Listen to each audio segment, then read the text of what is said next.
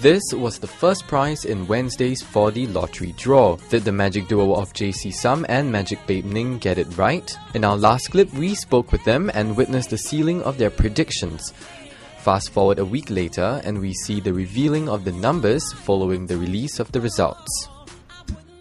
The magic number that they predicted is 5, 8, 5, 3.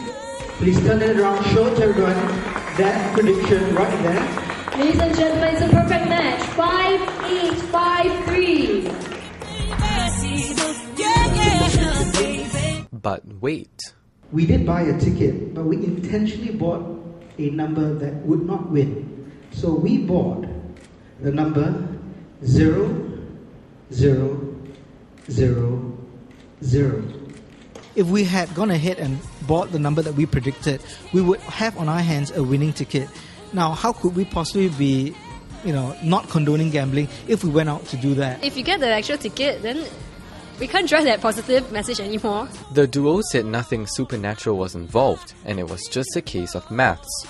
Or was it? Well, we weren't the real ones running the numbers. I mean, we had people with software which they adapted to really run the numbers for that particular component. So you were using software or did you guys use predictive powers? I'm a bit confused about what you just said. No, the mathematical part is just one aspect of it. I think it's really about credibility. I think we do have credibility when it comes to this. Both of us have, highest level of ethics. And with the possibility that this might encourage gambling, the duo have this to say. There's this anti-gambling message that you're trying to drive home. So how is this going to do with the prediction of 4D numbers? We are professional illusionists and entertainers. Our idea is to, provoke interest and mystery.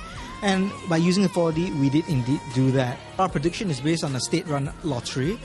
And I think... and the fact that, we have 2 IRs coming up, I'm sure the government realizes that Singaporeans are a lot more mature enough and we're not stuck in 1960s mode. So can one really predict 4D? All we can say is JC and Ning are trained professionals.